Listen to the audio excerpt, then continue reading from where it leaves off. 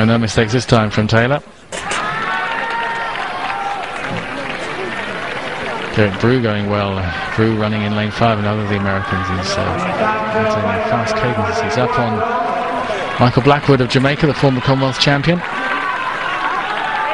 And then Taylor starting to get into a gear. And Taylor looking pretty good still.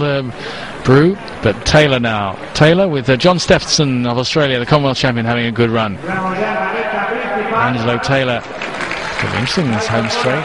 Steffensen with Taylor giving him work to do. John Steffensen of Australia from Angelo Taylor. Steffensen, can he hold it? And Taylor coming through just to take him. Oh, very tight on the line, outside 45 seconds. But at the dip, it was tight, and it certainly will go to the photo. It may come down to who's got the biggest chest. Taylor seemed to make a better job of dipping. When I see the close-up, I'm not so sure. I think Steffensen got it. Well, he's got the bouquet, and indeed he has. So